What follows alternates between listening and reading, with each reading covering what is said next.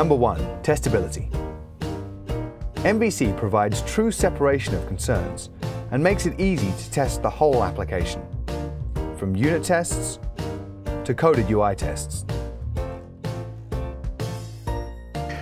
With web forms, it was really difficult to separate the user interface from the business logic. MVC makes this really easy. Number 2. Instant pages. Get your admin pages up and running faster than ever with improved scaffolding. Don't get bogged down doing create, edit, update, delete.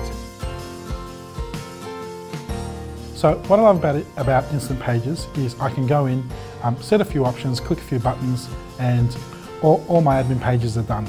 So that leaves me time to actually spend on developing the application rather than having to develop administration screens. So it makes me a lot more productive, and at the end of the day, we're producing more for the customer.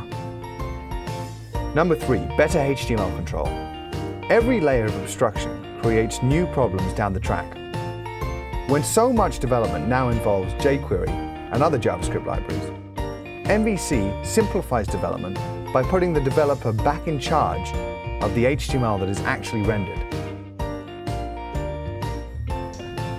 Having full control of the HTML is fantastic for 2 reasons. The first being you get to integrate changes from the designer more easily, and the second being you basically get to play around with the HTML to optimize for size, for performance, and be able to change things around fairly easily.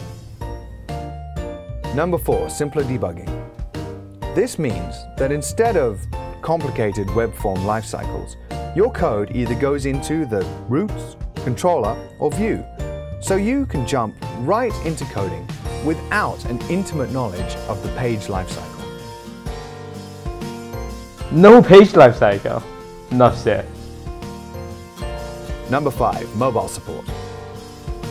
With adaptive rendering, MVC allows the same user interface to render on different devices, so users can check it out on their PC, their tablet, or even their smartphone. So same code base, detect that it's a mobile client and just throw it a different view. That way you can really attack the screen resolution, the bandwidth requirements, and any other specific things you want to do for a mobile device.